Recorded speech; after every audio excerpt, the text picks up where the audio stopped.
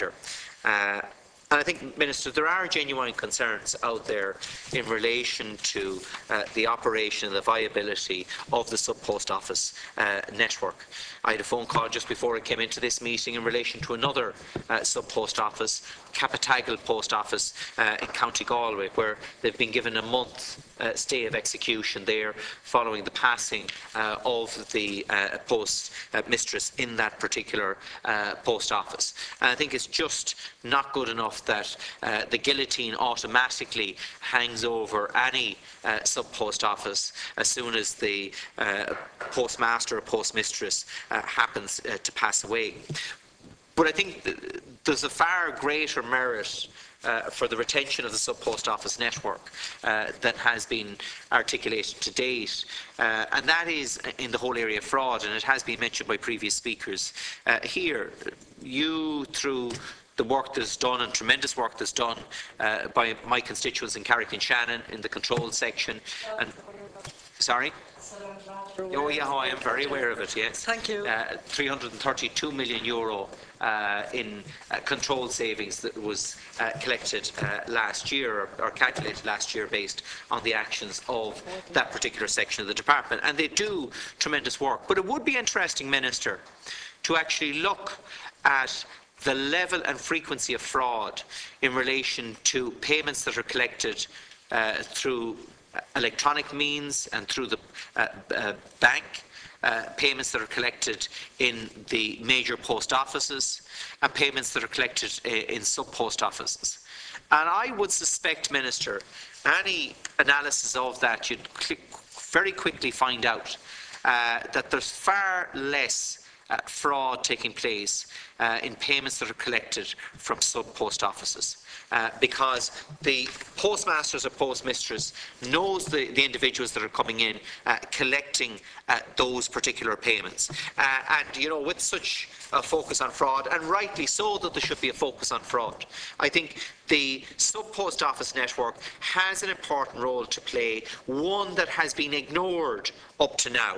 And the reality is that person-to-person payments were reintroduced by your predecessor, Minister Hanafin, because of the level of fraud that was being perpetrated on the solely electronic payment system.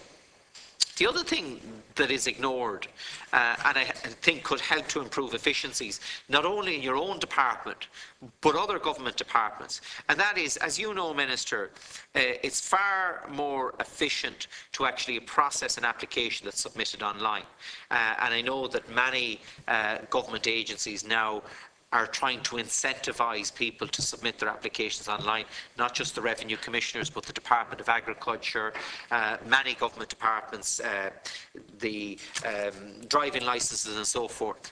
And there is a problem with a certain cohort of people that are not able to use those online systems.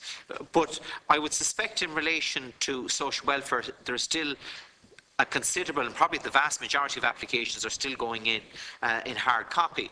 Now, if you actually gave the postmasters and postmistresses a role in actually assisting with submitting those particular applications online, it would actually streamline and speed up the processing of those applications within the department. It would ensure that all of the required documentation is provided day one, less need to follow up queries.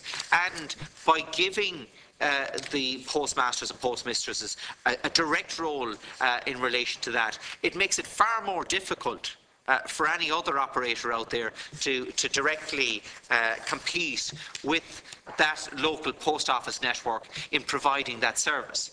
And this comes to the point that the excuse is being made, well, because of EU competition rules, we have to open it up to everyone.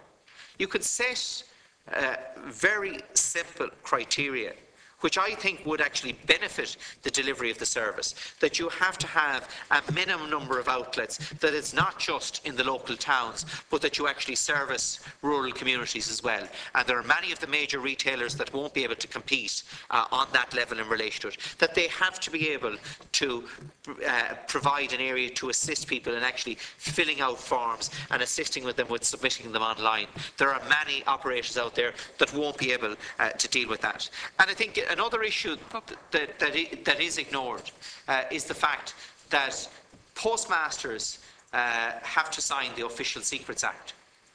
And many of these other service providers that are being proposed at the moment will not have to do that. Now, you're talking about a lot of very personal, private information. People don't necessarily want it to be known that they're in receipt of a social assistance payment. And based on the level of social assistance payment that they're in receipt of, you can very quickly calculate the other income that that particular individual has. And I think that that issue needs to be taken into account in relation to any provision that's made regarding the rollout of payments, collection to other service providers. And these issues, I think, have been ignored to a great extent by your department to date. And I would ask you and urge you, Minister, to reconsider those and consider the amendment that has been put forward here. Thank you.